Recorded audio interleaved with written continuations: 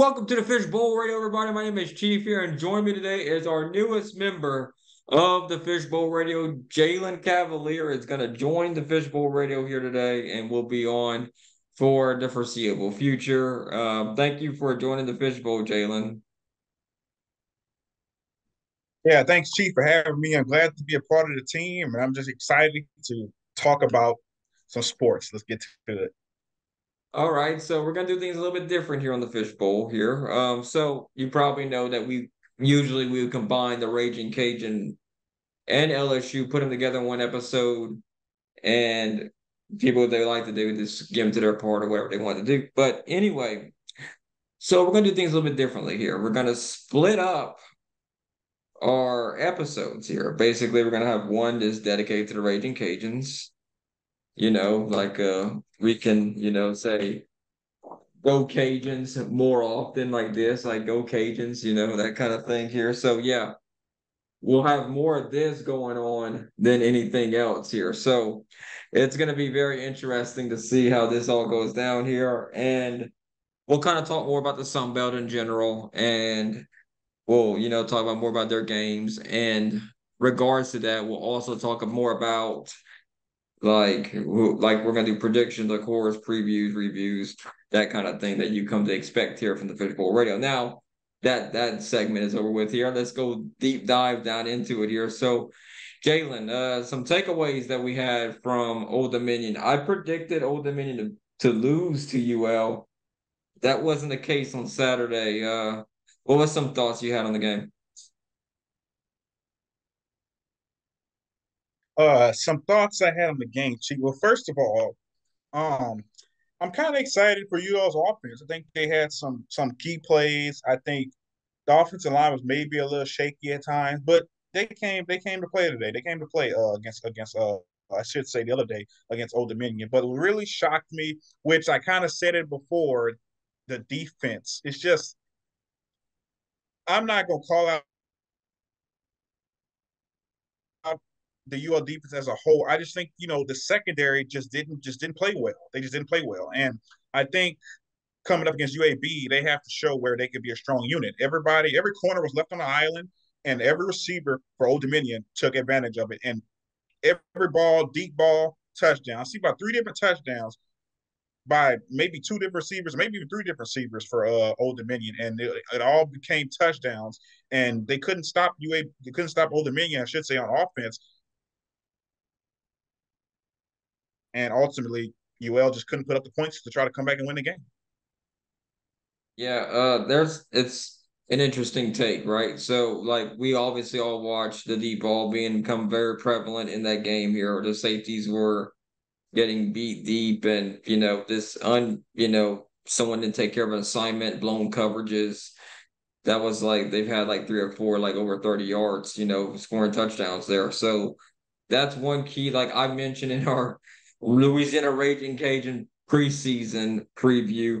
One of my things that I was worried about with the Cajun was the secondary, with them losing Trey Amos and Cam Pedesclo was one of the two that left in the transfer portal.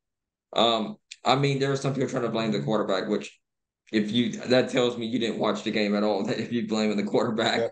Yep. Because Ben played a very good game. I mean, the Mm-hmm. offensive line looked like they blocked well, for the most part.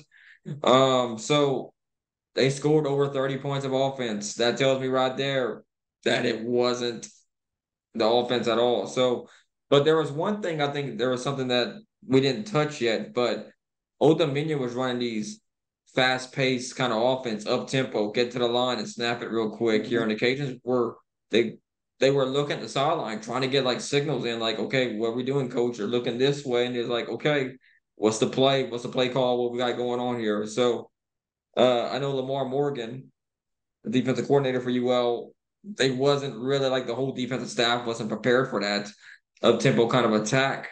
And that's what I think set up a lot of these long balls for easy touchdowns against the Cajuns. Because if you would have had more preparation with that, you would have had more time with it. But hey, I think the defense were just kind of shell shocked from it.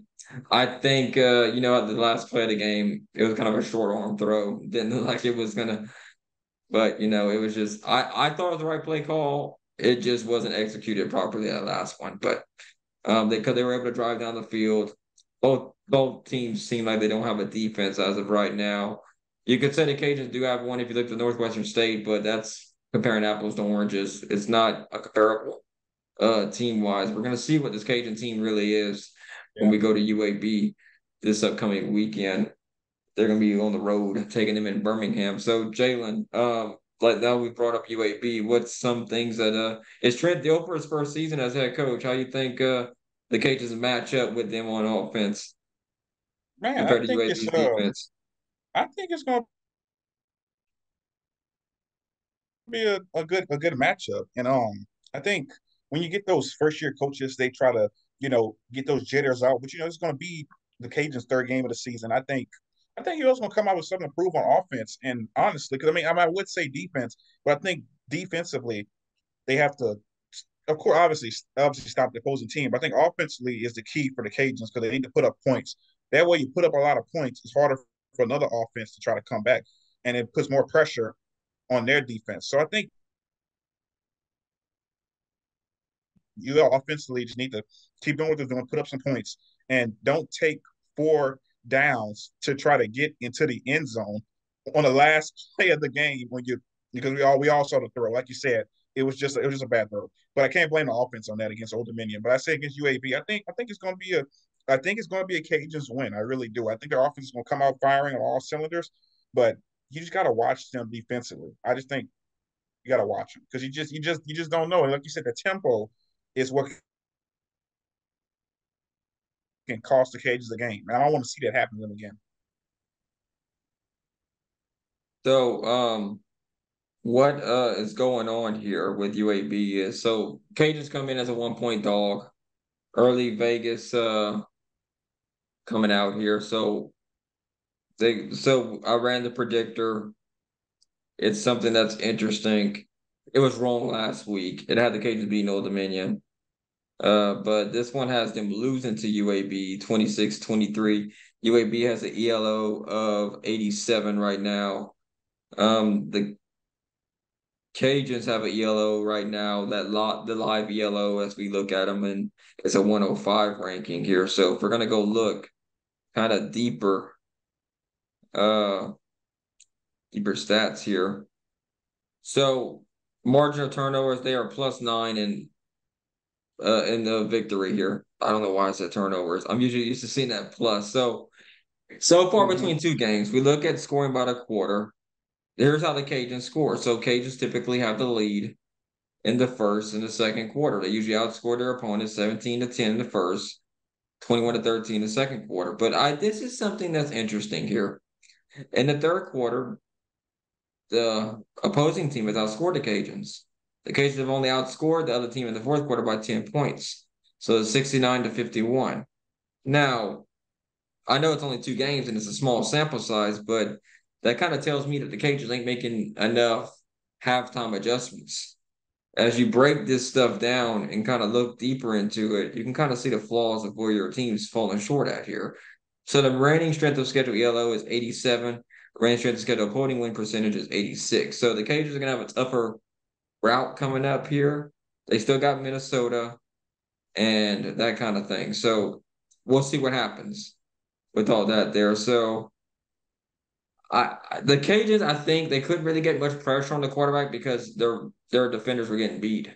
Like coverage sacks are a real thing. If your DB can hold up in coverage against a wide receiver, gives the defensive line more time, quarterback can't find this guy, and in turn puts pressure on the quarterback and sacks him. So coverage sacks are a real thing. And I didn't see a lot of pressure on the quarterback from the defensive line, the Cajun, which I came into the season thinking it was going to be a really good thing. But the receivers seemed like they were getting open. It seemed like they were getting open within 3 or 4 seconds of the snap of the ball there. So, Jalen, how you think this game's going to go? You think the Cajuns get the win or not?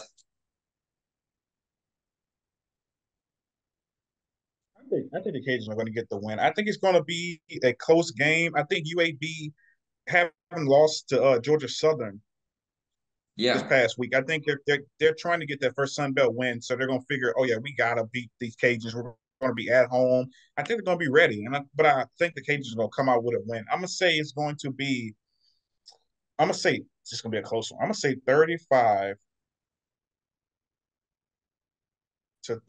Cajuns win by 3. I think it's really going to be that close. I think it's going to be in the 30s as far as scoring. I think defensively, both teams are going to make adjustments from their losses the previous week, and it's going to be a great game. But like I said, just if the Cajuns can get it defensively, they can win. So if the Cajuns keep up offensively, they'll be fine. They seem like they gelled a lot better. Like I said, biggest improvements from week 1 to week 2. Defense definitely took a step back. So I'm very worried about making this pick here. I don't. It's like I want to pick UAB really bad, but it's like who's going to step up on defense? Like who's going to be the guy that's going to make the big impact play at key moments in the game when the game's on the line? You need to make that play. Who's the impact player on the Cajuns defense right now? That's what needs to happen, and they might find him this game against UAB. I think the Cajuns will get a little bit better on defense. I got my concerns. I'm going to pick them to win this week, but I got my concerns and reservation about it. I'm gonna say field goal makes a difference in this game. I think a one possession game, you're not gonna get more than that here. But I think this would be a good measuring stick for the Cajuns once they get really deep into conference play. Because Old Dominion was their first conference game, which is I don't like second week conference games. It sucks for your team because they have to get ready for a conference year right then early in the season like that. So typically Yeah, week 4, week 5. So just jumping in early like that. I just think that if you get the Cajuns, maybe week 4, week 5, they might have been a little bit better off maybe playing as Old Dominion because when you start in the regular season as a team and when you end up at to be completely different takes of it. It's still a young season, still a lot of football left to be played. So I'm gonna give the Cajun the benefit of the doubt. I think they'll get it fixed. I got them beating UAB. I'm gonna say 42-38 is what I'm gonna oh, say. I think yeah. that's gonna be my I think a lot of offense. I think the Cajuns defense is gonna struggle in this game a little bit. So we'll see. They might have it figured out. I hope they prove me wrong. But so yeah, that's what so let's take a look. Let's get a little deeper dive into UAB here. Of course, if people don't know, they're an American Athletic Conference. American Athletic Conference has been trying to push that Power Six thing for a while now. Their last 10 games, UAB's 5-5. They lost to Georgia Southern last year, like Jalen alluded to, 49-35. They beat North Carolina A&T 35-6. So, but UAB's got a tough game coming up right after the Cajuns. They got to take on number 1 Georgia. So um, that's going to be interesting here. So predicted results for them, if y'all must know, it's got them finishing 8-4 this year and 6-2 in conference play. Got them beating Cajuns, losing to Georgia, losing to Tulane. Like that 2-game stretch after the Cajuns for them is gonna be brutal for UAB.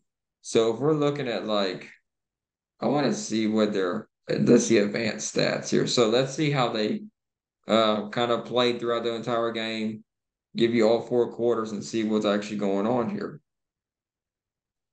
So UAB, their opponents usually seem like they jump on them in the first quarter. Now, granted, they played against Georgia Southern and North Carolina A&T. They 17-7 in the first quarter. Quarter number 2, when you get around to it, they usually come alive in the second quarter. 36-14 is usually how it goes. Third quarter, 14-7. Fourth quarter, they usually give up 17-13. So when we get down to the fourth quarter, it seems like they're kind of getting gassed. They usually put up 35 points a game, which is good for 53rd in the country. Defensive points a game is 89th in the country. Margin of victory is 7.5. That's number good enough for 42 in the country there. So uh looking at this here, let's look at impact games for them to kind of see where's gonna really be the critical one for them here. If they win, they gain 24.1 ELO points, they lose 25.9. 87 right now is where their quality of wins is at here. I want to see where they got the Cajuns at this direct impact game. So if they win against the Cajuns, they'll gain 24 points there, which will probably move them up 5 to 6 spots. The stuff's kind of all over the place because it's in the beginning, but once we get 4 or 5 games into it, it'll be very simple to get into here. So advanced stats, let's go look at the Cajuns here real quick here. Already talked about the quarters and how they score and stuff. But the Cajuns have 78th in points per game on offense, 95th on defense, points per game, and 58th margin of victory. So we'll see how it goes here. I want to see who's got the best like conference. Let's see. I'm kind of curious to see where they got the Sun Belt here. So far, we'll do a week by week Sun Belt prediction. The Sun Belt has a 17-9 non-conference record, good enough for 65.38%. So far, right now, it's got the Cajuns finishing 7-5. 5-3 is their predicted conference record. So they got Troy winning the whole entire conference. So look, it's got James Madison being 11-1 and 7-1 on the east side, and Troy winning the West. So the Cajuns look like they're going to finish in a tie for second with South Alabama. South Alabama is my preseason favorite to win the Sun Belt. So Jalen, what you think of all that data right there? I mean, I can't say any of that is wrong because I mean Troy won the conference last year. South Al is a great team. You seen what Texas State with TJ Finley just beat Baylor last week. I mean, there's so many good Sun Belt teams this year. You can't count on Coastal. I mean, the Cajuns have a lot of competition this year in the Sun Belt. It's gonna be tough for them not only to win the West, but to win the whole Sun Belt. It's gonna be a challenge. And they honestly weren't supposed to lose to Old Dominion, so it's kind of like, it's like, so it's going to be tough. But the numbers are the numbers. But I think the Cajuns they can make big time plays on offense to score more points and then stop teams defensively. They just got to work together as a unit. And I know they all have these young guys. We all know this young team, but Dez is in his second year. He's trying to get this team right, be better than they were last year. So they just gotta make some adjustments.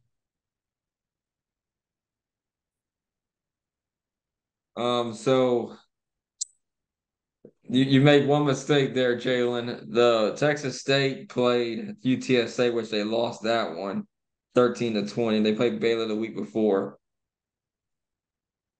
Yeah, that's true. But it's crazy how they really beat Baylor though. I still can't get over that. And Baylor lost, again. That's the crazy thing about it. Baylor lost to Utah and Texas State. I don't think they realize they're going to be 0-2. They're playing Long Island, so hopefully it gets better for them there. But without further ado here, I'm going to close this first episode of our preview here for the Raging Cage against UAB here. Looking to see the secondary get a little bit better here. I know they've been having a little bit of rougher time here, and we'll see what happens here. So thank you for tuning into the Fishbowl Radio. Jalen, anything you want to say before we get off the air here? I just want to say, go Cajuns, beat UAB.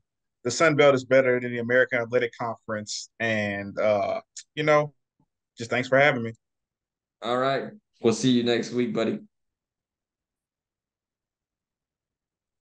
Thank y'all for tuning to Fishbowl Radio. Go like us on Facebook, Twitter, Instagram. We even got the tickety of the talk, if you will. Thank y'all for tuning in. I hope you have a great and wonderful week. We'll see y'all next week. Have a good night, Fishbowl Nation.